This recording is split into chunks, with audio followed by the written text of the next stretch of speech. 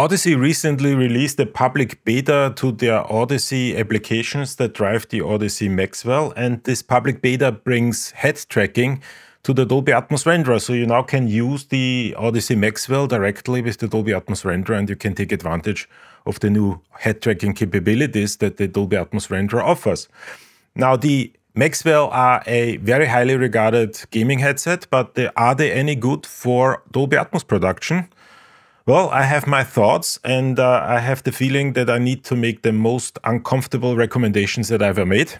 Let me explain.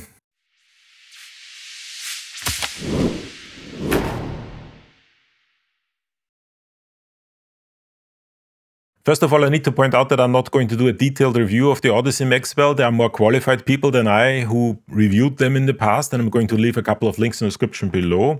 If you're interested in how these sound in the ears of somebody who has experience with headphones and is an audiophile, please check out those reviews. They're really, really great. What I want to do is I want to really focus on the Dolby Atmos capabilities, in particular the head tracking capabilities. But I'm nevertheless going to add my personal opinion about these headphones, because I do have an opinion, and my opinion actually differs substantially from some of the other reviewers.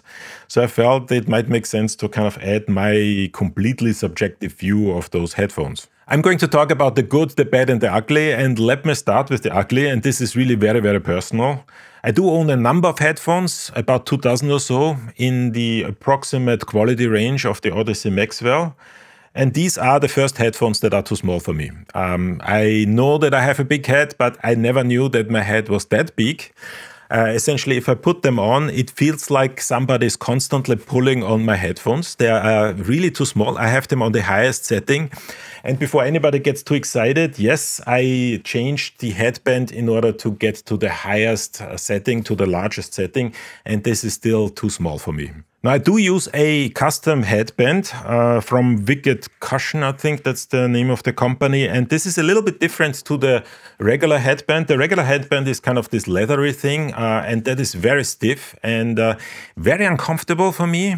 So this is not really something that I could use. So what I decided to do is instead use a aftermarket custom headband, which is made out of silicone, and it's a little bit more flexible and therefore a little bit more comfortable. Now, people have pointed out that these aftermarket headbands are a little smaller, but that's actually not really the case. They are about the same size. And because they're a little bit more flexible, it is a little easier on kind of the size of my head. So essentially kind of, I think they probably kind of conform to my head shape a little better. And therefore it is just enough to make them not completely uncomfortable. Now, for me, the best way to wear these headphones would probably be without a headband altogether. And if you watch some of the reviews, you will actually see that these headphones have an additional padding underneath the metal headband here. And you would think that that actually helps, but it really doesn't, because that additional padding is really only for show. What this does is it hides a cable that runs from one ear cup to the other. So if you're not using the kind of headband here, this flexible headband here, what you really have is you have a headphone that rests, that has essentially a cable resting directly on your head, and it becomes completely uncomfortable. So while the size would be okay if I use them without this silicone headband, it becomes completely unbearable, because it's just super uncomfortable kind of using it that way. So I'm a little bit stuck with the way they are right now. And that brings me to the second problem that I have with those headphones, and that is that the ear pads are really, really thin. And the consequence of that is that your ears are actually resting on the drivers, which is a bit unfortunate. Now, if your head is not as large as mine, there are actually solutions for that, and those are custom ear pads that you can purchase. So here, for example, I have the Wicked Cushion ear pads, and I'm going to leave links in the description below for you where you can actually get them. Now, these add additional space and make sure that your ears are away from the driver and make them, or should at least make them, feel more comfortable. However, if you have a head as large as mine, they don't really work, because these larger ear pads increase the pulling motion, or the pulling feeling that I have when I put these earphones on. So for me personally, the best solution, or the best combination, was the Wicked Cushion headband that adds a little bit more space above my head because of the flexibility, and the stock ear pads. Now, ironically, the fact that these ear pads make me feel like my entire ear is touching the driver helps me in mitigating the pulling feeling that I'm getting, because now it's not only the lower part of my ears that is sort of touching the headphones, it's my entire ear, and that makes me forget the fact that these are actually too small. And so this actually helps. So for me personally, this works. Is it comfortable? No. These are probably the most uncomfortable headphones that I own. These are the only ones where I have these problems. Everything else that I have is working perfectly fine with my big head, but these unfortunately don't. I can wear them for about half an hour. After half an hour, because I constantly feel the need to pull them down, after about half an hour, my head really starts to hurt and I have to take them off. So while they have very, very good functionality, they are really uncomfortable, which once again is really, really, really unfortunate, because those are actually really good headphones. Now, with the bad and the ugly out of the way, let's talk a little bit about the good. And the good is the sound quality. These are actually really nice headphones. These are Audeze headphones, so obviously they have a really good sound quality. Now, I don't think they are as good as many people claim. I'm lacking a little bit of treble. So in the mid-treble region, they're a little bit recessed, which makes them really good for casual listening. So they're really, really nice to use for just a regular music listening experience. And I'm assuming they're also really, really good for gaming, which I wouldn't know because I can't really wear them for more than half an hour. But for studio production, I'm not completely sure. They lack a little bit of detail. If you have those headphones, I would really love to hear from you. If you can actually use them for music production, I would really like to know that, because I think that might actually be an issue. They don't have as much detail. At least I feel that they don't have as much detail as I would normally like to have in a studio headphone. But otherwise, they're actually really, really good. So with all that being said, let's talk a little bit about why I still think these are actually excellent headphones for somebody who is working in Dolby Atmos, and that is the head tracking capabilities that Audeze brought to the Maxwell, in particular in connection with the Dolby Atmos Renderer. Now, the way this works is that this is currently available in a beta version. So you have to sign up for the beta access, which is essentially a purchasing process where you purchase the beta access for $0, which is kind of weird. But they send you the link to the beta version of the AudezeHQ application that allows you to access head tracking. And you also get a dynamic link library that you have to drop into the head tracking folder of the Dolby Atmos Renderer installation. They do include instructions on how to do that. It's very straightforward to do. And once you've done that, essentially the Audeze Maxwell become available as a head tracking device in the Dolby Atmos Renderer. Now, be aware that in order for that to work, you need to have the latest firmware version on your headphones. And if you update the firmware, you might want to do that before updating the AudezeHQ application. I ran into issues where the beta version of the AudezeHQ application would not update the firmware of the headphone, so I actually had to go back and reinstall the previous version of AudezeHQ in order to update the firmware, and then essentially everything worked fine. But be aware that you need to have the latest firmware version. There might also be the question, do you need the Xbox version or the PS5 version of those headphones? Because the Xbox version specifically lists Dolby Atmos as something that it is capable with. But you actually, in order to access the Dolby Atmos head tracking capabilities of the Maxwell from within the Dolby Atmos Renderer, you don't really need the Xbox version. The PS5 version works just fine. These are actually the PS5 version. And in case you're wondering what's the difference is really just the dongle. They have different dongles because the PS5 and the Xbox have different requirements in terms of hardware that you connect to the gaming platforms. So if you have the PS5 version, you cannot use the PS5 dongle with an Xbox and vice versa.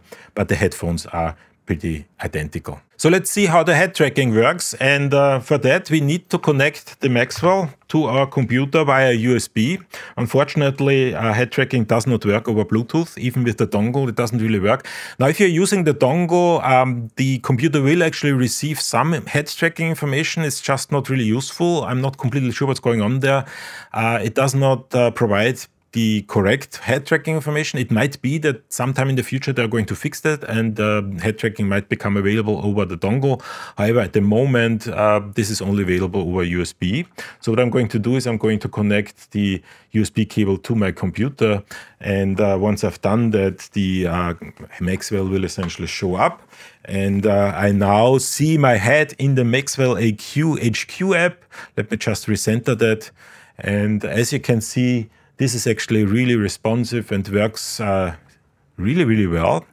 And is very, very flexible. Now, when you connect them for the first time, they ask you to do a calibration step. And that calibration step makes sure that the tracking device that's in those headphones is calibrated correctly.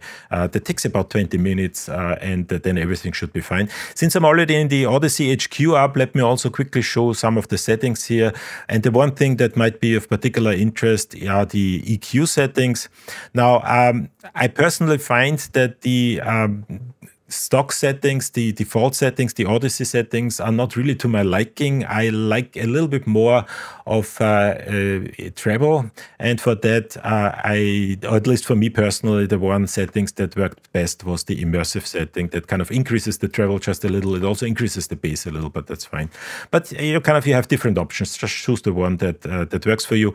And I should also mention that because those are planar magnetic drivers in those headphones, you can actually EQ quite aggressively. These are actually known to be very, very good with all kinds of EQ that you're doing. So any problem that you have in terms of the sound signature of those headphones, you should be able to kind of fix with an EQ. And with that being said, let's have a look on how everything works with the Dolby Atmos Renderer. Now, I used a very simple Dolby Atmos project here, and I'm using Ableton for that purpose today. I'm not going to go over the details on how to set everything up, but essentially what we have here is we have one audio track that holds an audio loop, and we have one track that holds the LTC timecode plugin, and then in live, essentially, I have set the output to be the Dolby Audio Bridge. The output is set to 129 on the LTC plugin track and to 11 and 12 on the audio track that is serving as an audio object.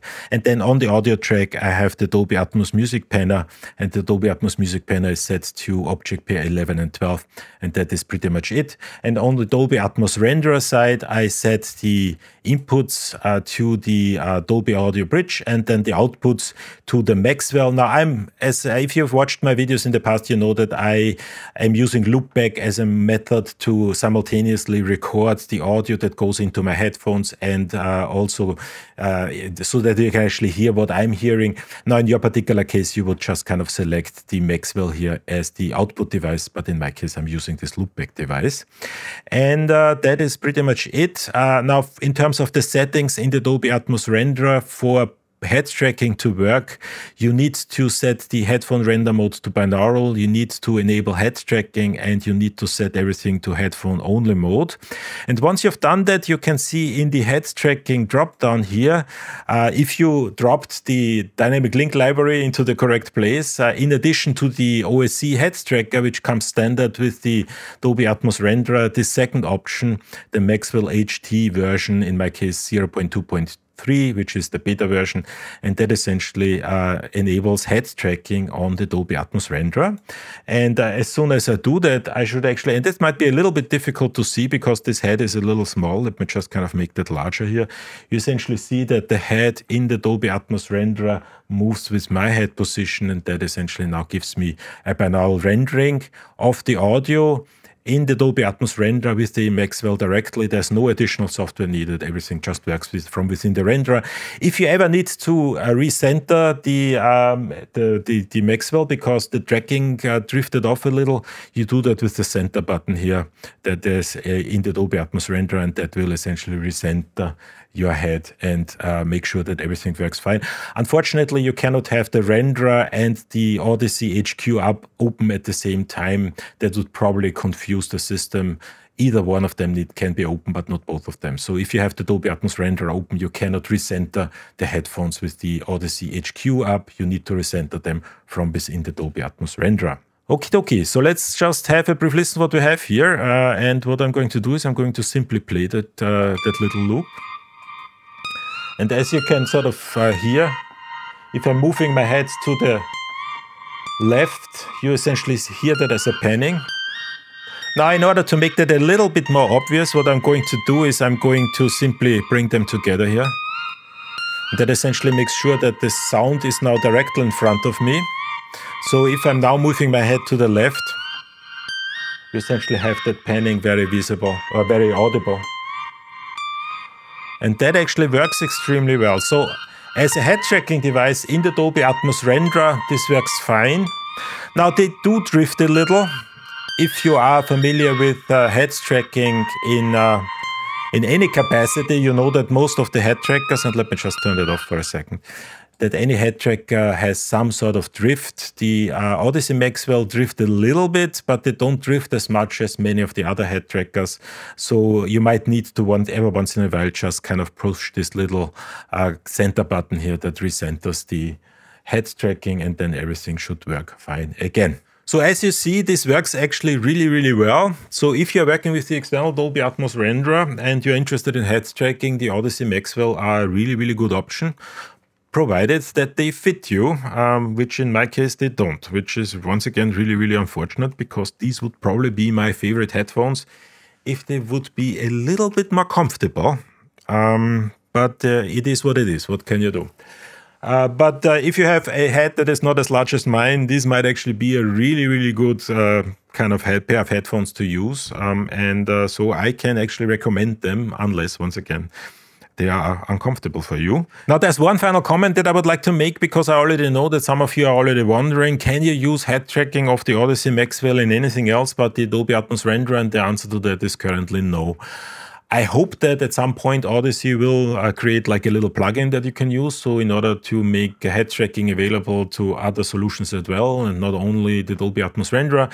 But for the moment being, the Dolby Atmos Renderer is the only application that allows you to use head tracking with the Audeze Maxwell. Now, this is a little bit unfortunate, but technically this shouldn't be too difficult to do. So if anybody from Audeze is listening, on the off chance that they're actually listening, this would actually be really nice to have a little application that, for example, takes in the head tracking information from the Audeze Maxwell and passes them on as OSC messages, so that we can use them in any application that takes head tracking over OSC. Now, this is really everything I wanted to say today. Thanks again for watching my videos. Really appreciate it. If you have any questions or comments, please use the comment section below or join our Discord community. Invite link is in the description below. And with that being said, see you at the next video.